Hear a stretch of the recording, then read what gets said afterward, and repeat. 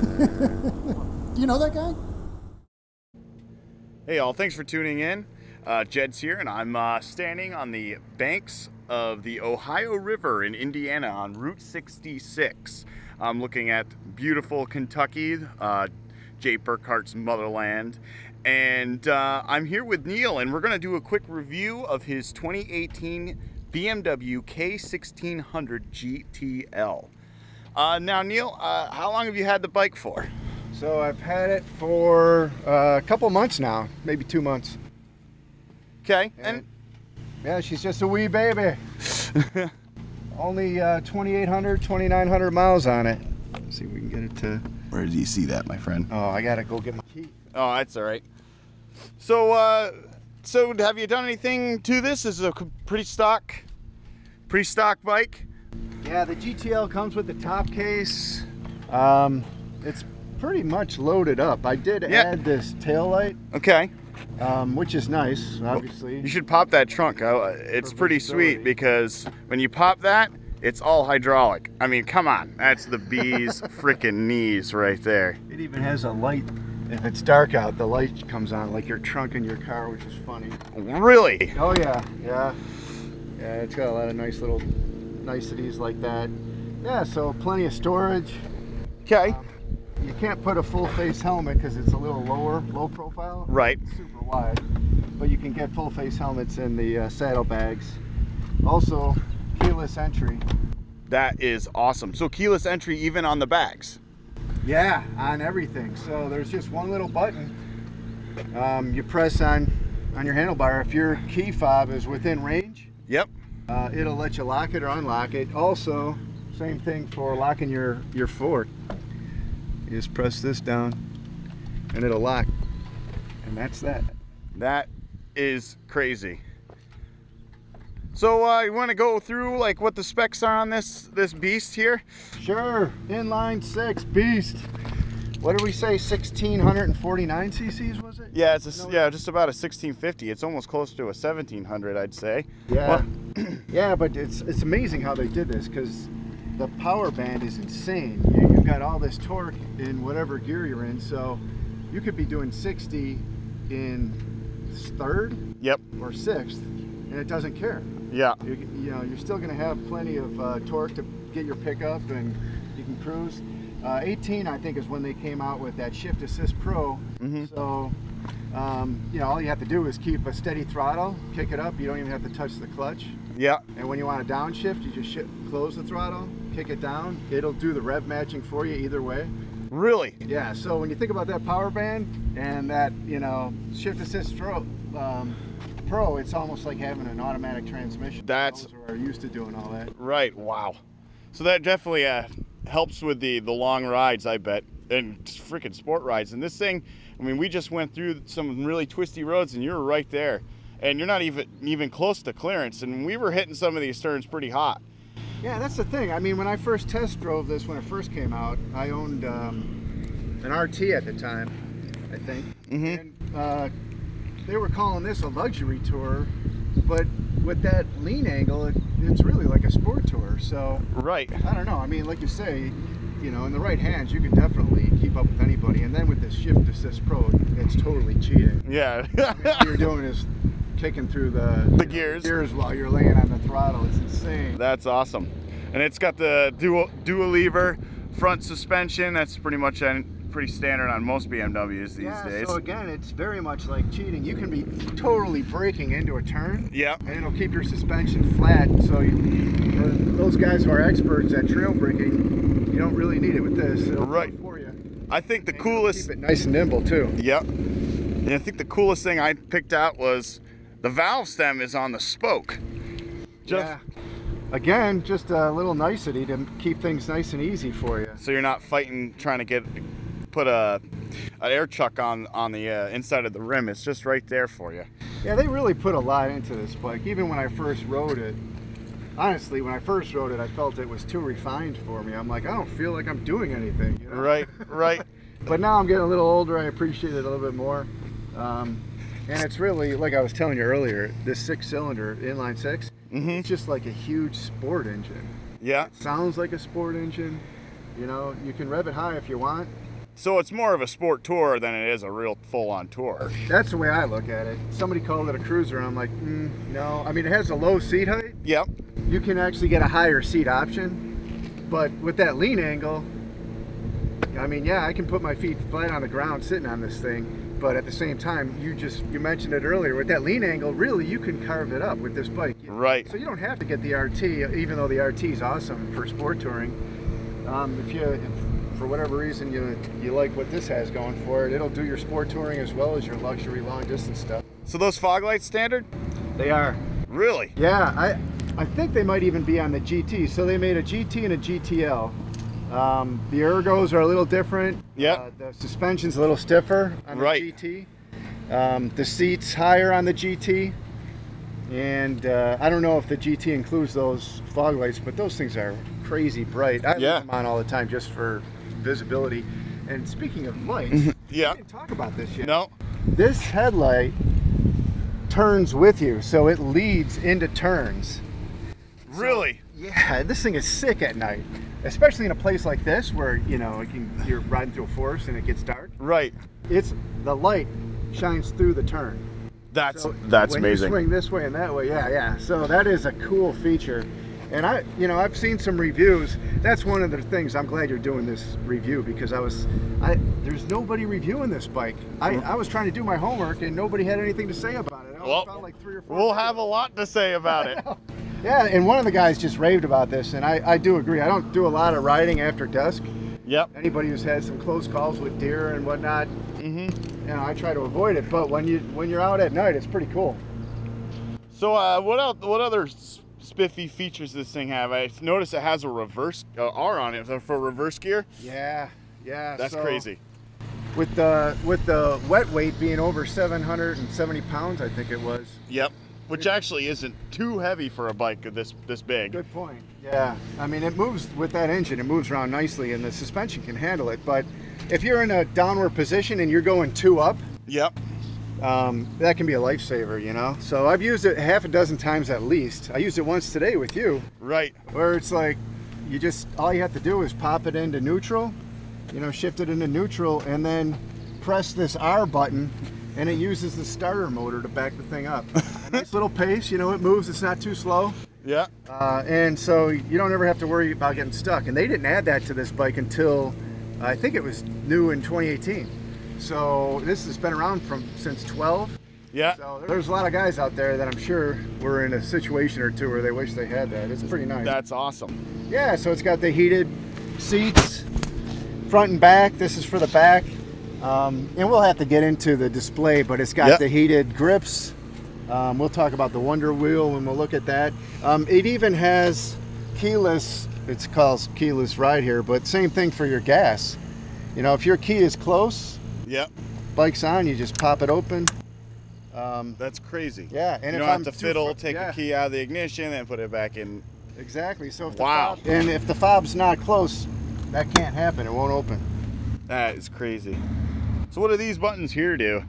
So this is your audio, and that's another thing we got to remember to talk about when we're going into the Wonder Wheel. Yeah, the Wonder Wheel and the onboard display and the menu and everything. Yep. Because I couldn't find the digital speedo on this thing, and I had to pull up a YouTube video to find it. Yeah. All you had to do was shut off the stereo and the digital speedo comes back. Really? Yeah, so I was like, oh, okay, so now that was a nice little, there's a few people that have videos on that out there. But so this is your audio control. You can do some with the Wonder Wheel in the main menu. Yep.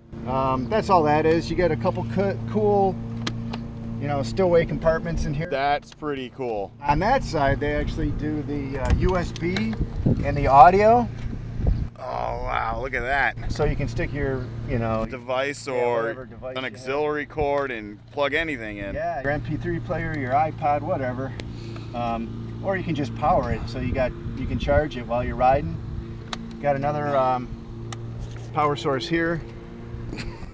So if you want to plug your phone in while it's up here or whatever. Right. Wow. Yeah, I'm trying to think what else. So a lot of this stuff we'll talk about with the display. Yeah. The cruise control, I don't know, I've ridden a few bikes with cruise control, and my last one, I've told you a little bit about the Triumph Trophy SE. Yeah. That one, if I touch the throttle, I would lose the cruise control. It was that sensitive. Yeah, my Triumph's like that. Oh, really? Yeah. Okay, so maybe it's on more than that one model. This one just works like a charm. On or off, set, you know, and then if you touch your brake or your clutch, it'll just shut it off. If you want to just resume, just pull the button towards you, and that's that. You don't have to reset it every time. No, no. And if you want to just inch it up a little bit, yep. touch it once, and it's like 1 mile an hour faster. If you want to slow it down a little bit, so it's really, you can dial it in perfectly. Yep. I use it just to avoid getting speeding tickets. Right. Oh no. Over the limit. Right. You just not exactly. Yep. I did that on my trip here. So that cruise control, it saves you. It does. Nice. And then what are these wings you have out? And I was like, what the hell is the Death Star coming up behind? Or my Flying Nun wings. Yeah. Yeah. So when you got all that wind protection, right? Yeah. It gets pretty hot back there, so I got these funky Obama ears or Flying Nun habit. He's saying this, folks. Nothing against him, you know. Yeah. Okay. But they may not look that cool, but it's so easy to just stick your hand out and pop it out. Yeah. On the other side, I just set cruise, reach out, pop it out with my throttle hand, and it can get some nice air going in at you, right at your jacket. You know, for me with my mesh jacket, it works great. Excellent. Yeah, good question. Yeah, so the you know, for the 18 they did a remodel of it, and they tweaked a little bit of the wind management. Yeah. They went with larger engine guards. Okay. Because a small tip over with this bike can get pretty expensive. Right. Right. I would recommend to anybody to get one of these. I heard of a guy who had $8 grand in damage from a tip over before he pulled away on a test drive at the BMW in Barrington, Illinois. Really? Yeah, they said that this part right here is $250, just this one piece of plastic. That's crazy. Yeah, so this is another add-on I got. You know, if there's a parking lot tip over or something. Yep. It's just these two hard plastic rubber things to protect from some kind of a slow speed thing, rather than having a big guard put out here. And then I got these for $35 at Cycle Gear, just to every now and then, you know, yep. want to mix it up. So what kind of fuel economy do you see with this thing? Well, I know you got a pretty decent range with that 7-gallon gas tank. yeah. I think I'm getting somewhere around 40. The way we rode today, I was kind of keeping the revs high. Yeah. So I'm sure we were chewing up some gas there. But it only takes like 89. You don't have to go crazy with the premium stuff. Oh, that's good. Yeah. But you could definitely, they made an effort to make it high performance, but also have really good fuel economy. So if you want, you can definitely get over 45 consistently. Okay. Yeah, so I think those are all the big things. I know in the 18 model, when they did the redesign, they also gave it bigger mirrors. Okay. This has the mirror where it's also wider, and then this bends on the outside so you can see a little bit more. Oh, wow, it's like a convex, like. Yeah, exactly. Wow, that's awesome. So this, and they're really stable. I mean, it's almost like a car's mirror, you know? You don't ever see anything. No other buffeting. than a nice, clean I'm sure image. the 6-cylinder doesn't vibrate at all. Yeah, no, that is smooth. Yeah, it's crazy smooth. Also, I know a lot of people like to compare it to the Goldwing, which I think is a little bit, I'd rather compare it to the Kawasaki Concourse as far as the geometry, the size, the weight, the speed, performance. Right. But some of the big differences, if you look at this versus the brand new Goldwing, this has a shorter wheelbase. This is about 60 pounds lighter. The saddlebags come off just like on the RT. The top case easily comes off. Oh, nice. And it looks great without the top case on. It doesn't have some funky thing underneath there. It's just a luggage rack. So strip it down and you could really rip. Oh yeah, and the lean angle. And I'm a Honda fan. I love Honda engines. Yeah.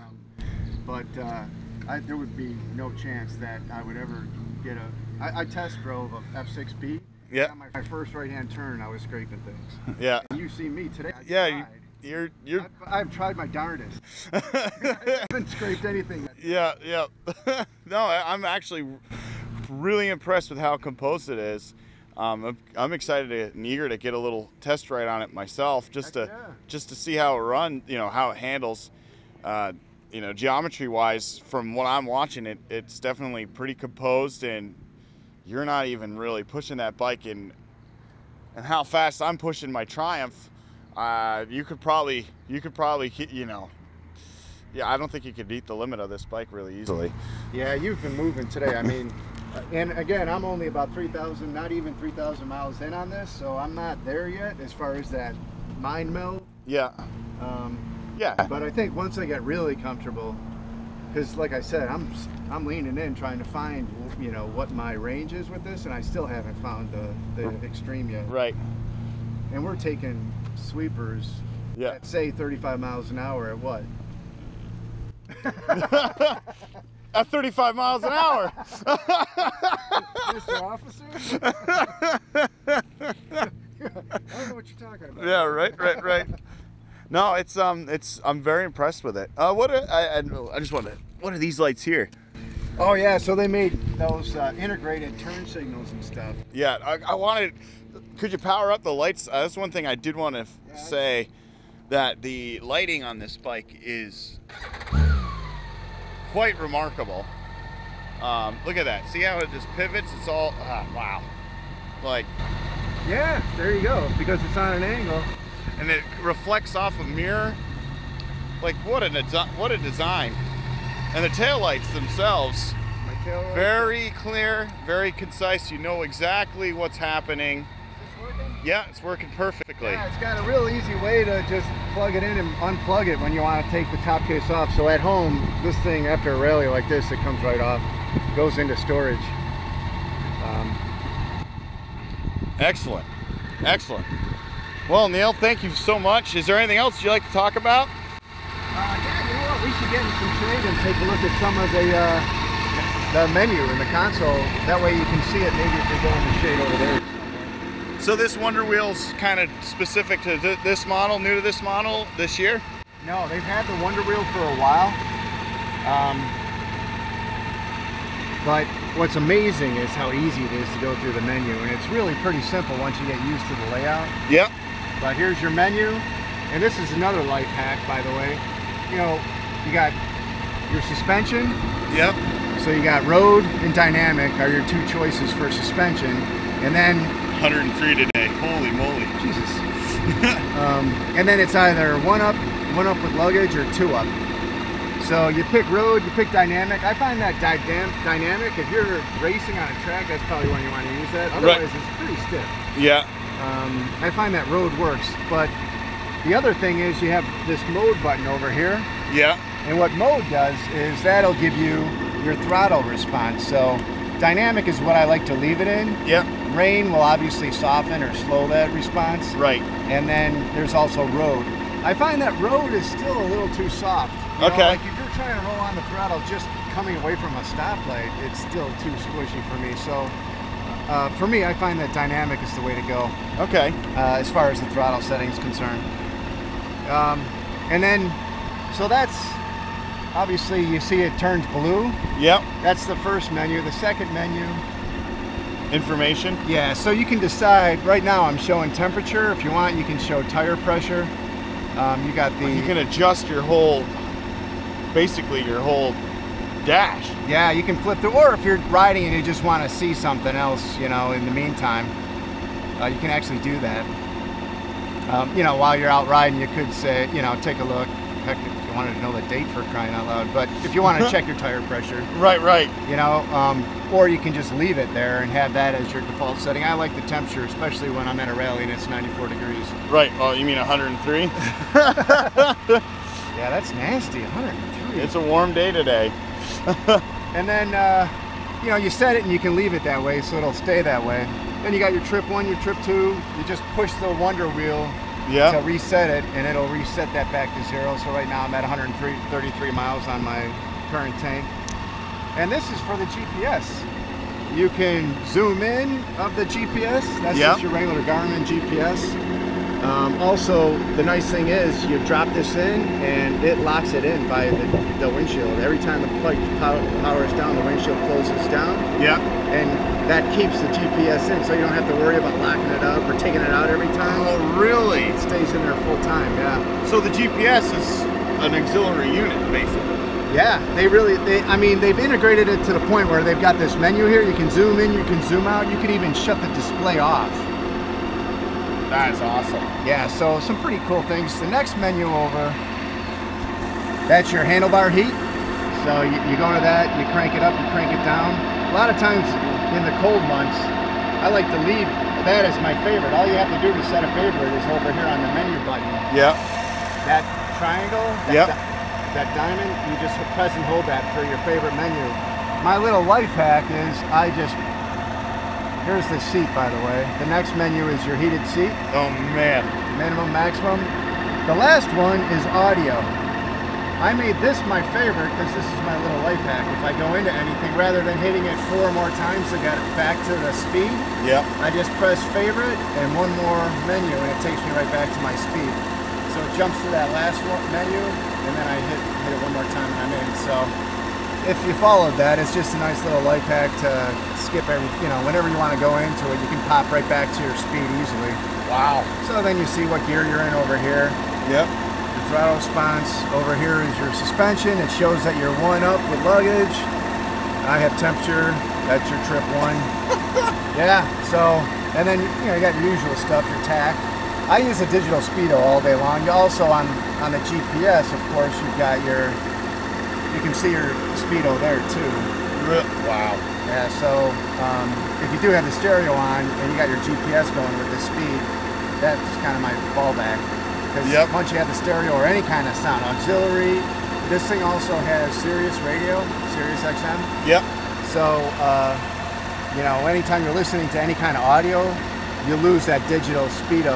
So this kind of comes in handy up there. Excellent. That's pretty interesting. So yeah, I mean, that Wonder Wheel is pretty sweet. Yeah, I can't believe how intuitive this thing is. It is very, and it makes it so much easier. Instead of going through and pushing buttons, you just kind of... Yeah, and I know I told you this story earlier. I was actually in a Lee Parks Total Control class doing an exercise, and I didn't want this thing on because it was kind of a distraction. So I just hit the menu, got to the navigation, I scrolled through to see if there was a way to shut it off. Yep, there was. Press the Wonder Wheel in while I'm doing the exercise.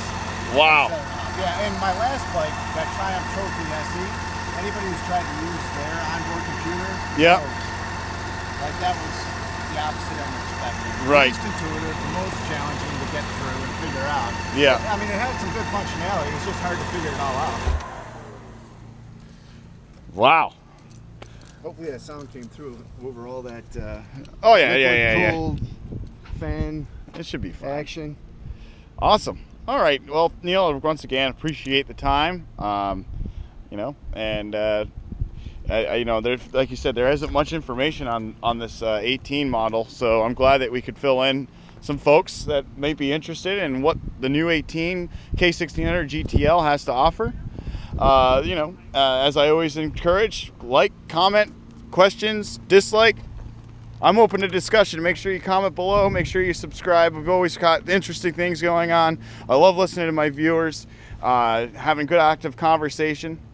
So keep it real, guys. Ride safe. Best.